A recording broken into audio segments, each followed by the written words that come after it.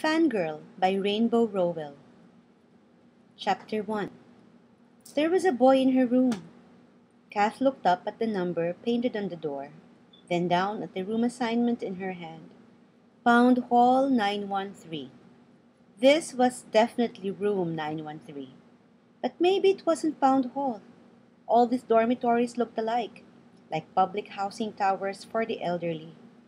Maybe Kath should try to catch her dad before he brought up the rest of her boxes.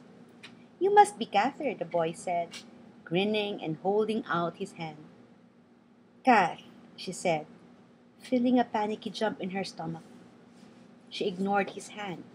She was holding a box anyway. What did he expect from her? This was a mistake. This had to be a mistake. She knew that Pound was a co-ed dorm. Is there such a thing as co-ed rooms?